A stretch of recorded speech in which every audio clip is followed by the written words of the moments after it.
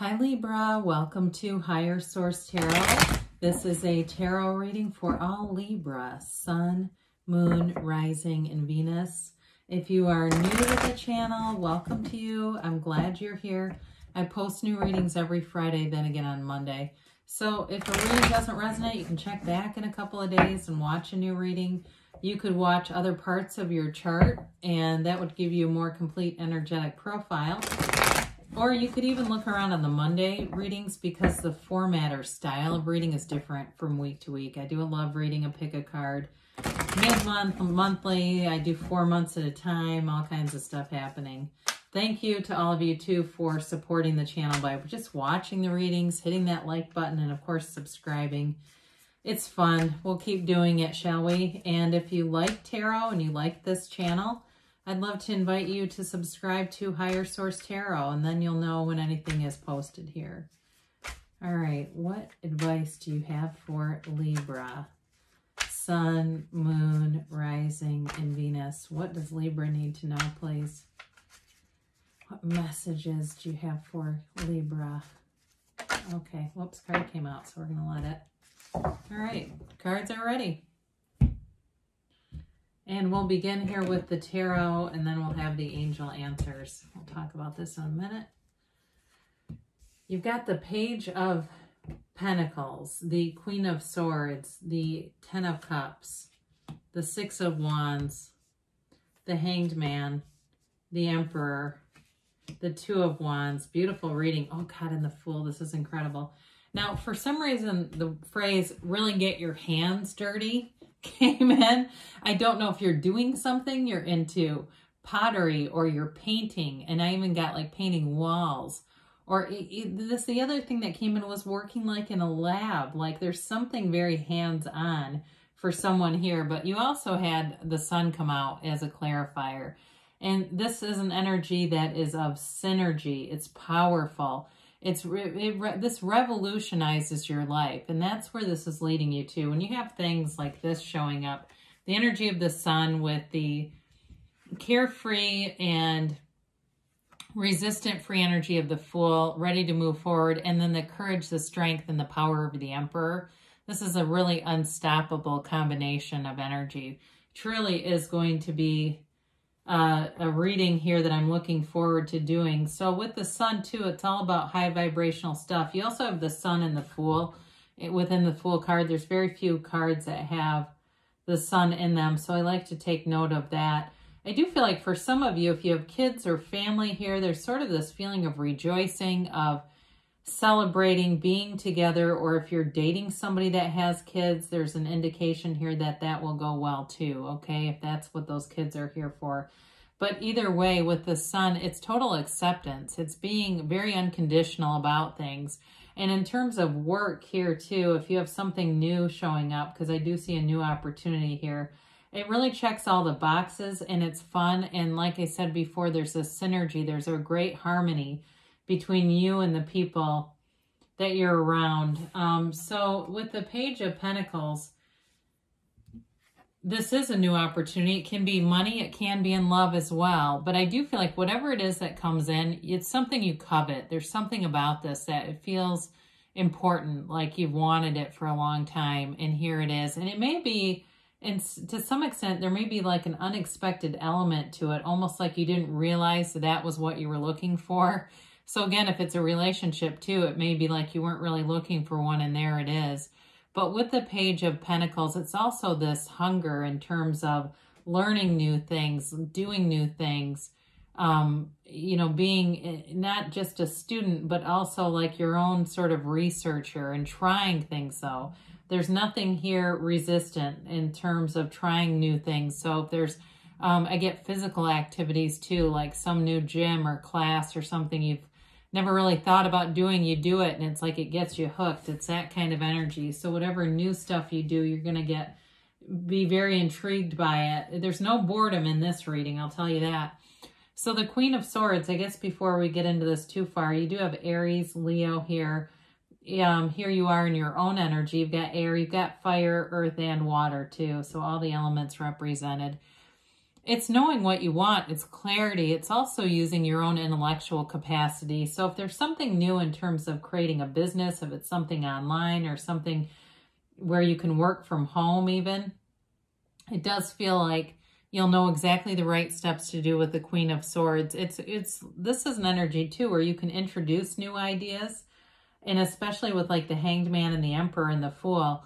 And those ideas change how other people see things.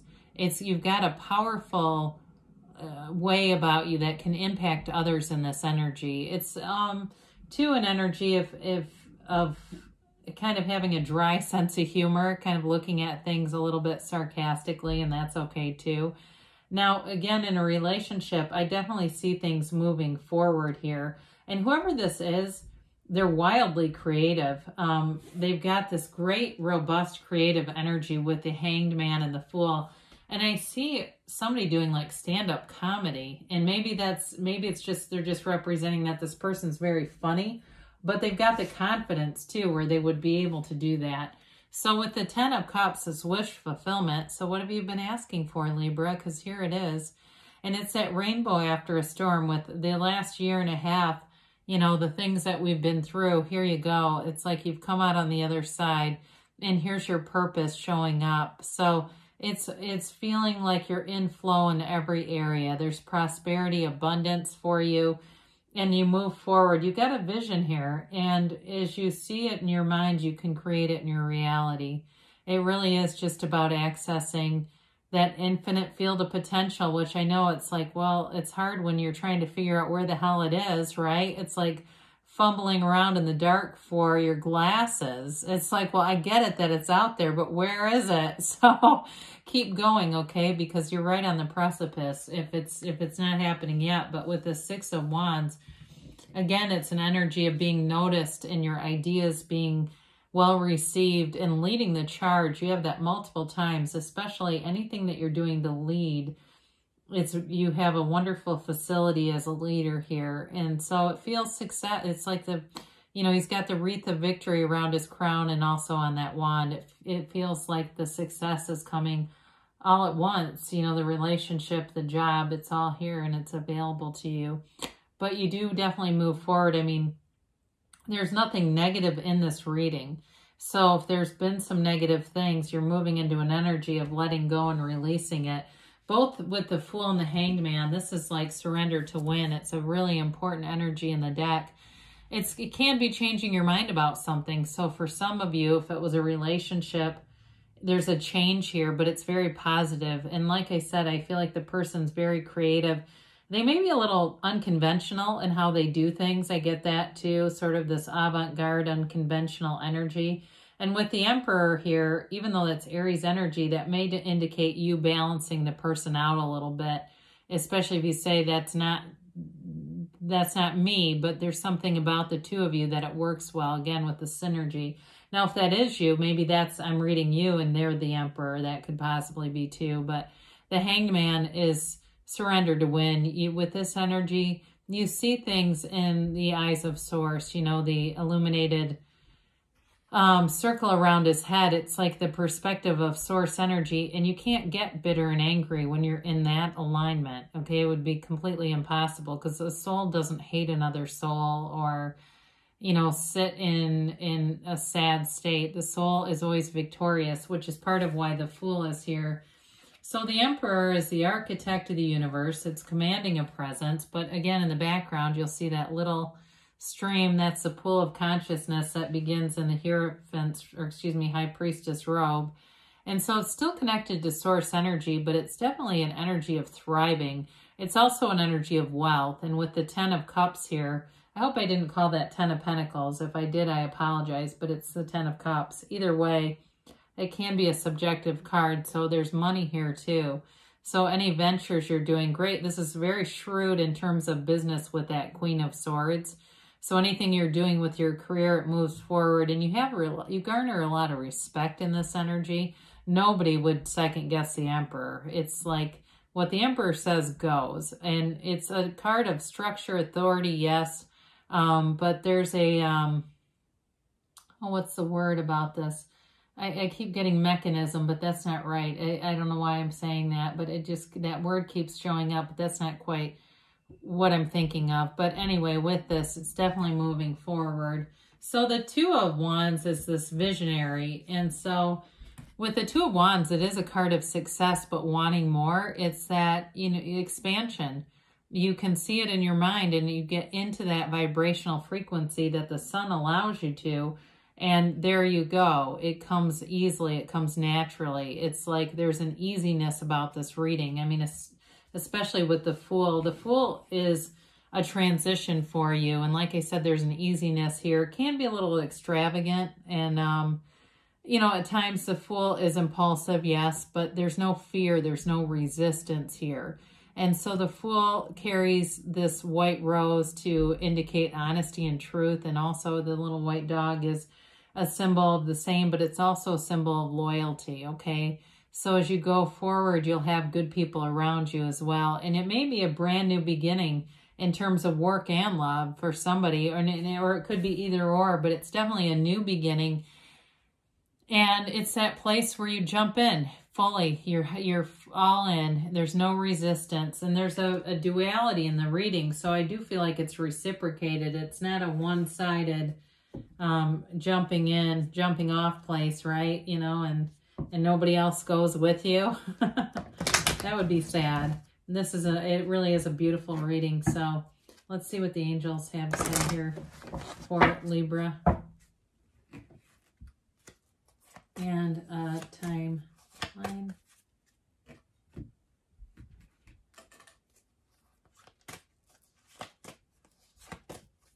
All right, so you have here, the situation will improve. So if you're in a difficult place right now and listening to this going, well, yeah, it sounds great, it's just not me. Hey, they're trying to encourage you. The recovery. Now, for some of you with the Queen of Swords, there could have been surgery there. It could have been a medical thing. Sometimes it's associated with law or medicine, but either way, it may be a mind, body, spirit recovery. We never want to leave out the spiritual aspects. They say be assertive, and with the Emperor, boy, the Emperor, the Six of Wands, and even the Fool, there's definitely no holding back. You've got a year from now, but don't let that make you, you know, upset. It is, at times I think of it as, in a year from now, you'll look back and you will be amazed. You'll say, I can't believe that's where I was standing a year ago. They give you a yes. So good things are on the way for you, Libra. I love you, and I'll be back again soon.